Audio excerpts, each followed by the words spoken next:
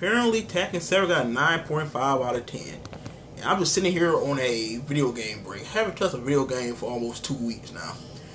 And I want Tekken 7 so bad, but I got a book to finish. I gotta focus on things that actually matter in life right now. So, I want Tekken 7. I don't get it though. I don't get it probably at the end of the month. You know, every time I get a fucking video game, I always make a video like I got the game, but I gotta wait probably a month and then I'll hop on Tekken and beat the shit out of everybody that come my way. But right now, a lot of people is lucky right now. There's a couple people that have been talking shit.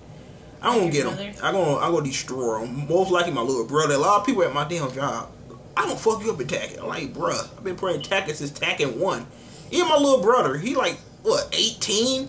Tekken 3 came out when he was born. This guy. But anyway, I'm looking forward to playing the game. I'm glad that it got a good story. A few people talk about it's a problem with the game. They don't like it. You know how some people are. You know, most game are entitled people that think that people owe them something or something. I don't know. But anyway, tell you guys, thank. Make sure you rate, comment, and subscribe. And I'm out of here. Peace.